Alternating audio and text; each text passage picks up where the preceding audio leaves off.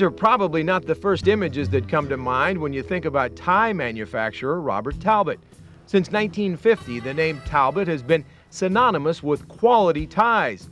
Ocean Avenue in Carmel, a prime location and the symbol of 57 successful years. Since 1982, the name has been associated with quality wine from grapes grown in the nearby Carmel Valley. And I see a few little baby grapes. Little baby grapes, the little berries are coming, and we're just looking for no rain in the next 3 weeks or so. It's the Chardonnay from this vineyard that provides a clue to another Talbot passion.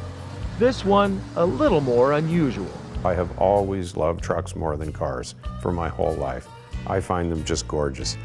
They're slow, they move the world, but I think they're beautiful. I love the long hoods and the fenders, and I just have a passion for trucks, I'm afraid.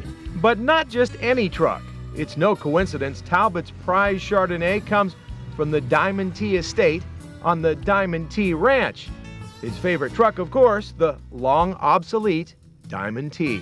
I had fallen in love with this wonderful Diamond T truck back in Montana, and I had pictures of it, and I remember the T on the front and the Diamond T on the side, and I thought, well, my name is Talbot. This is perfect. I worked on buying a Diamond T truck for over 4 years. My first truck was in the early 70s. Today, Talbot's ranch is sprinkled with Diamond Ts in varying conditions. The prize among them, this beautifully restored 1946 model. Well, and Rob, one of the big modern conveniences, air conditioning. Air conditioning right here. We have started our air conditioning, Joe. When the feet get hot. So I want this to be the working ranch truck, and I want to get the next one going, but however they're used, they should be used. The next one. You didn't think a guy with this kind of passion for trucks would be finished with one in a nearby garage. This will be the next project. My son is doing almost all the mechanical on this. We pulled this out of Baggs, Wyoming about 5 years ago, and it was a runner, but we tore it all the way down to the frame, starting over with literally from the frame up. These are so rare, these trucks at this point in time now. We have fewer every year, so I've been entrusted, I guess, to take care of these beautiful trucks. Their lines don't evoke images of speed.